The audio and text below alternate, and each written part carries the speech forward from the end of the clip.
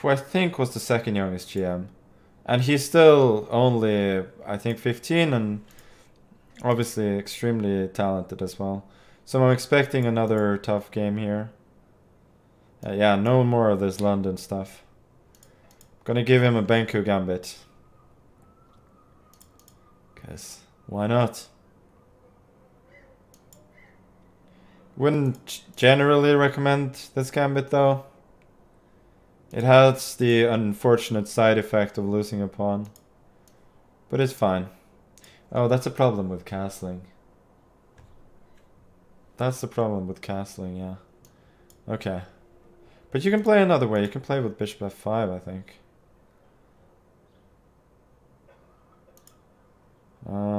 Yeah, I think this is considered to be decent. Bishop g4. He's playing fast, at least. But I think forcing f3 and e4 is a pretty big win for me.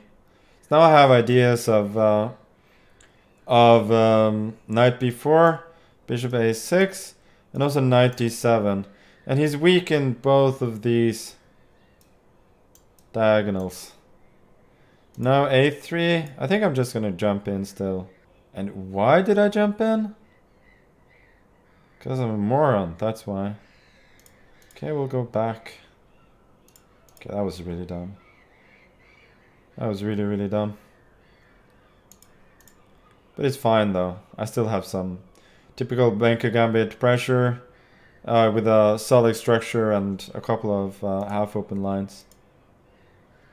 Now I went bishop a6. And rook b8. Bishop f1, huh? I think I'll grab that one. We'll give a check. And this is starting to look pretty promising for me. I think bishop f1 was not good. Probably needed to do something a little bit more circumspect there. Okay, let's take on c3. I think I'm happy to play an ending here. Takes on a6. Take and then take on a3. Winning the pawn back with, I think, some initiative.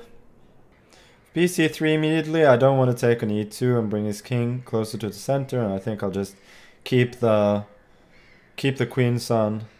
And I think with the structure that we have, his king is gonna be less safe than mine. But yeah, anyway, he decides to not to trade queens. I think in both cases he was worse. But I think trading may have been the lesser evil, since it feels like now I'm pretty much just invading. Probably needs this one, but at least I have knight g4. But also knight d3 looks good. Queen c3. Gradually bringing my troops closer, and eventually I should start picking up some material. King h3 seems natural to escape, but I think I'll just start grabbing now. If he takes, I have rook e2. And I'm also threatening knight f4 now, winning the queen. Now I got queen c2. His only try is maybe f5, but I got knight e5 covering everything. The other knight can go to e8 and then to f6. So it should be very safe. e5, I'll just grab. And I think his position is absolutely hopeless here. f5, I can take on e3, but let's just grab as much as possible, right?